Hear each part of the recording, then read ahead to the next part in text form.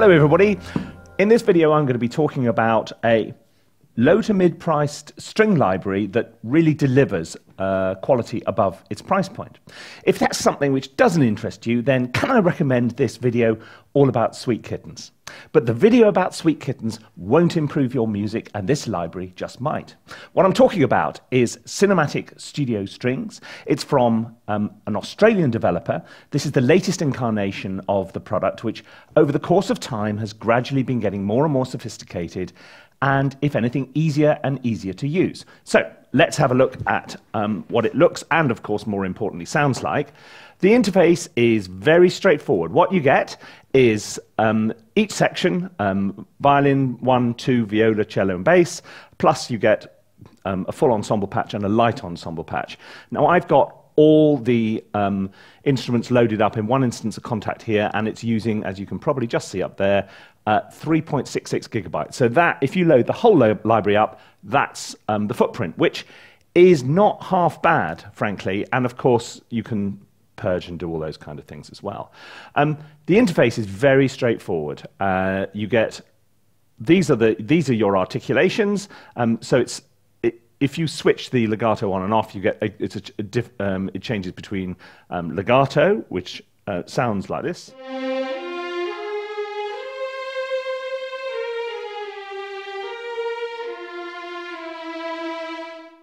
If you switch it to advanced mode, you may see you've got standard and advanced. If you switch it to advanced, you get slow as well as medium and fast.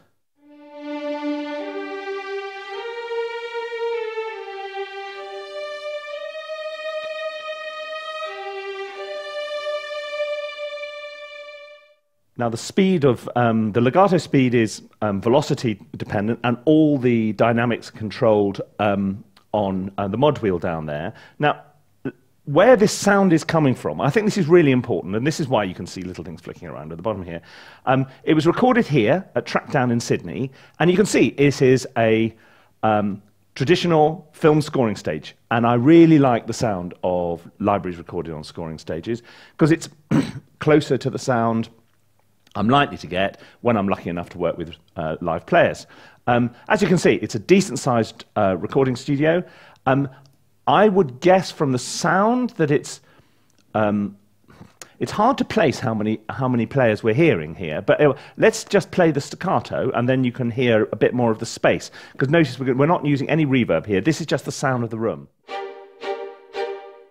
So it's got a natural ambience and a warmth to the room, but it's not too long. So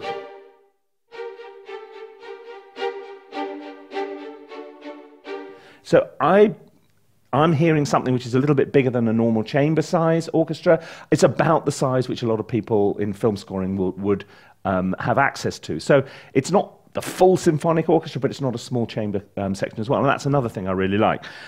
If you may also notice on these staccatos here, the mod wheel takes you through from spiccato to staccatissimo to staccato to sforzando.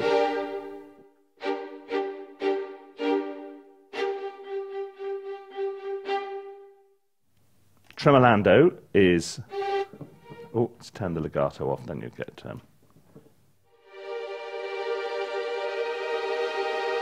and notice as soon as you go to a polyphonic patch, you get very simple control over attack and release. Likewise, harmonics. If you wanted to change patch, you can see the key switches are very straightforward there, starting at C0 and going up.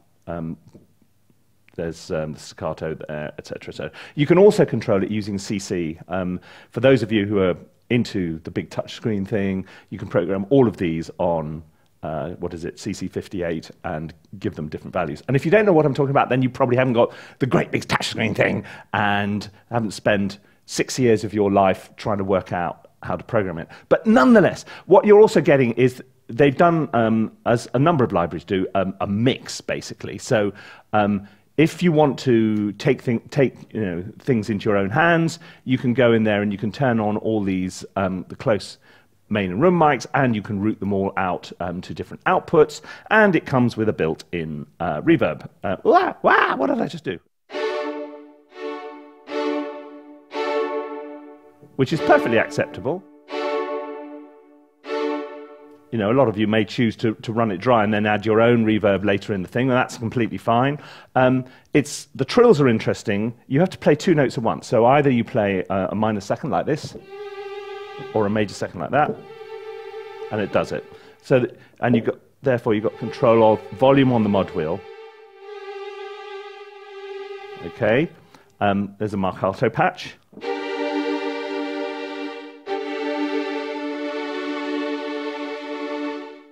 Like all of these, you can turn on Consordino, which is basically a sophisticated filter. So it's not an actual recording of Consordino, but it's perfectly efficient. And here we go, here's the pizzicato, which again on the mod wheel goes through Bartok and Col Legno. This is quite interesting. This is measured trem, which I've got turned on as sync to host.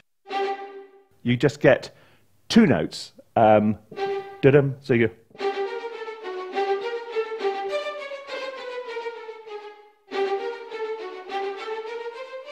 which I quite like.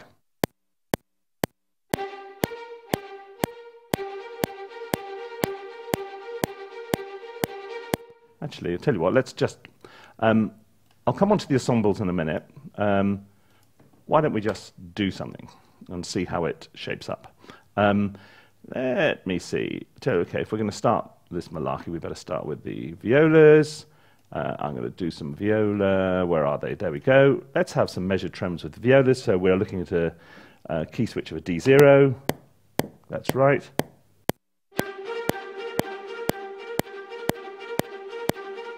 Okay, now I sync it to host. Yeah, you can instantly hear the difference.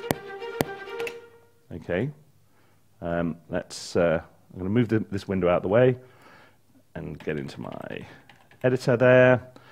Let's sort that out. Let's loop that. I'm just doing something very quickly because I thought actually you can see 1001 reviews of things like this, but actually trying to write something for a couple of minutes might be more helpful. So you actually see it in action, so to speak. Okay, where are we going to stick that? There.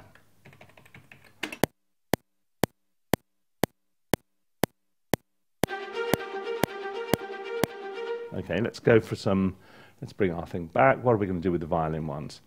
Actually, I'll tell you what I'm going to do. I'm going to start with,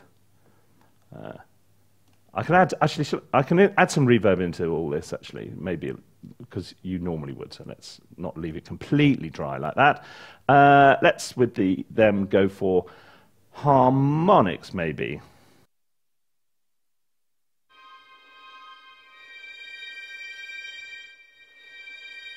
Okay, enough faffing about now, let's do it.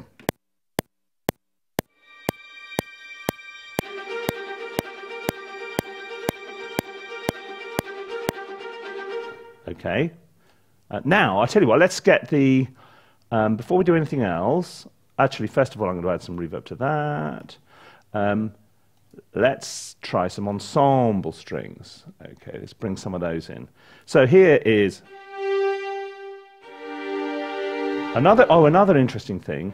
You actually do have quite a lot of control over this. Look, you can control portamento velocity, blah, blah, blah, blah, blah, blah, blah, blah. Vibrato crossfade. So you can put that on CC2, which I have, so therefore you can get... Now that's something until Hollywood Strings came along you couldn't do. So that's quite a sophisticated piece of kit to have on a relatively straightforward library, frankly. Okay, so what I'm going to go with for this is, let's try some of these. It's an octave lower, isn't it? So what are we going to go for? How about some...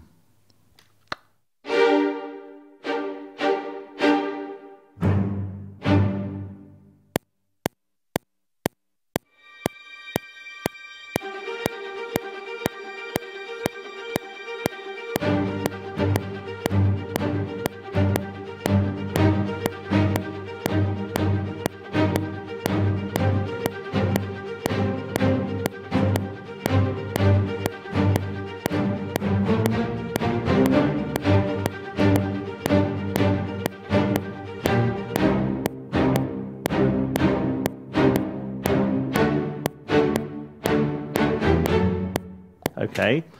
Now let's put some other little lines around. I mean, this is very, very quick, just to give you some idea. I'll tell you what, I'm just going to add in some reverb here, some external reverb, because I think most people, I like to use a Lexicon finishing reverb.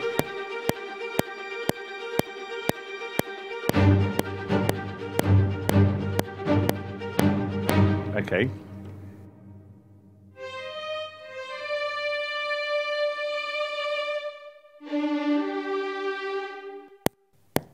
So we're going with I'm going to try feed.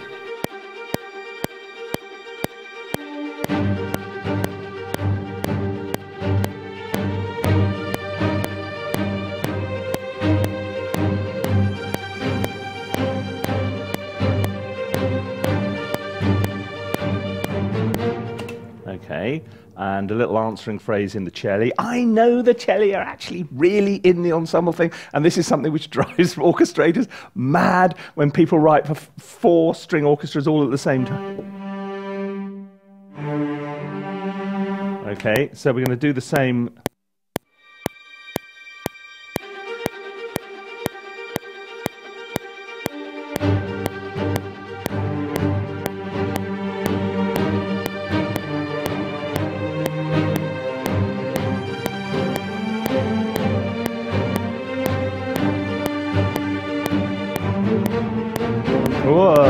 I should have taken that out. Sorry. Look, I mean, I think you're starting to hear, and this is with no faffing and very little practice with this library, that it has the potential to sound really good. Actually, the first thing I'm going to do with this, looking inside here, is take all these velocities down so that we get a slightly slower legato transition. Let's have a look at this. I'm using second violins.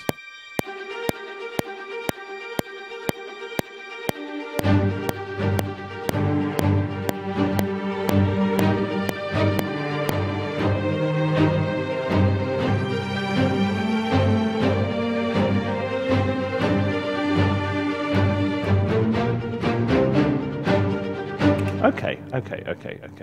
So look, this is a $400 library. There are offers on quite a lot, but the headline price is $400. You're getting an awful lot of bang for your buck for $400, to be honest. The user interface is beautiful, really, really clear, and surprisingly powerful. And they've done a really, really good job with that. The choice of articulations is everything you really need is there. I mean, it's obviously a lot more limited than the really big libraries, but it's part of its joy is its simplicity. And for people, particularly people who are coming to music technology sample mock-ups, seriously for the first time, this is a really, really good place to start. I would say, does it compete head to head with things like Spitfire, 8DO even? Probably, I mean, at the really top end, probably not, because there are just broader range of articulations, more players, and it's slightly more sophisticated. But that's really not what it's pitching at. And to be honest, and I've got all those libraries, and I'm still finding this has now found a place in my template because it does things which either the others don't do quite so well, or it just does them differently. The legatos are really lovely. The legatos are very, very nice, in particular. Downsides, I really like the sound. There's sometimes it just sounds a little tiny bit processed to me, but I mean and probably I might prefer 1 or 2 more players, but that's really picky, because I mean, it sounds gorgeous. It sounds absolutely gorgeous. And for the money, it's extraordinary value and a really great addition to anybody's template, whether you've got a huge template or whether you're just starting out. So if it takes on anything head-to-head, it'll be more things probably like Cine Strings from Cine Samples, which is also recorded in a scoring stage like this. And this for me, does a much better job. I'm much happier using Cinematic Studio Strings.